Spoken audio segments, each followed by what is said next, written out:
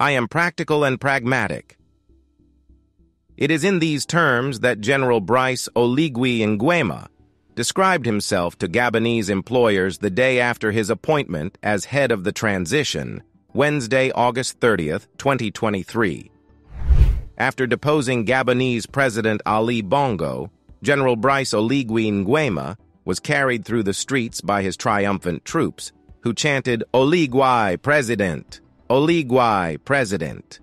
The 48-year-old general certainly appears to be a man of the people, as he's held aloft by his soldiers, but to many, he's an unexpected leader.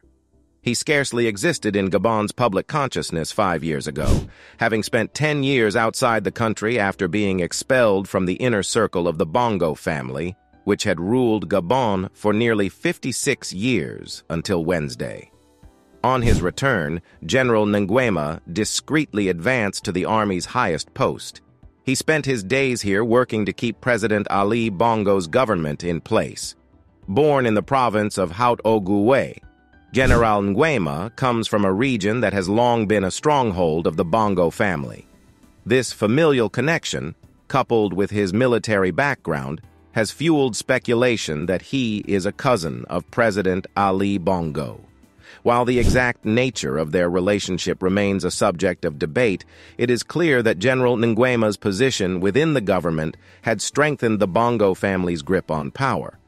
During his time in the military, General Nguema likely acquired valuable experience and established connections that have contributed to his rise to prominence.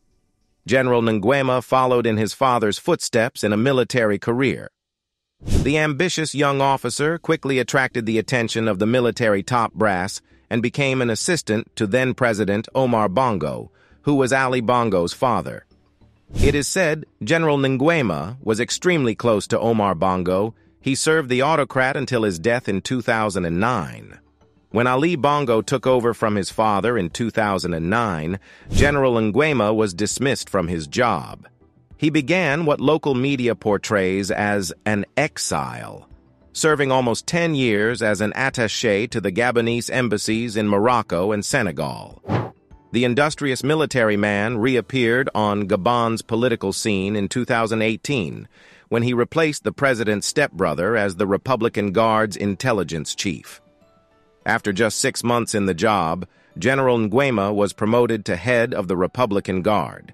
He initiated reforms to make the unit more effective in its fundamental mission, maintaining the regime. A former close collaborator told French news agency AFP that the general was a man of consensus, who never raises his voice, who listens to everyone and systematically seeks compromise. Shortly after he took on the new role, General Nguema launched the Clean Hands operation, which set out to tackle alleged state-led embezzlement. However, General Nguema was himself accused of hoarding public money.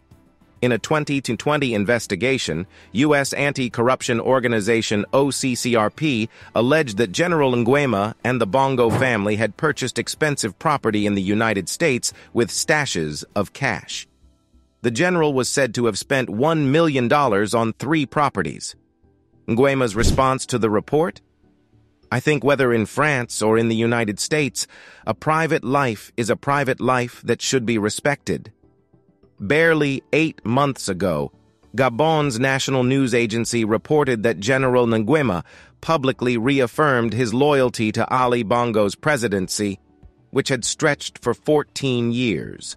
But on Wednesday, just hours after Ali Bongo was announced as the winner of a disputed presidential election, the military announced it was annulling the results and taking over. With the president under house arrest, General Brice Oligui Nguema was named Gabon's transitional leader. The UN, the African Union, and France have condemned the coup, the 8th, to take place in West and Central Africa since 2020. But General Nguema seems to have won over large parts of the public. He's also succeeded in uniting the army, which is dividing along ethnic lines. As a man who has been accused of corruption and has spent most his career in the Bongo's inner circle, he may not turn out to be the fresh start the Gabonese people hope he will be.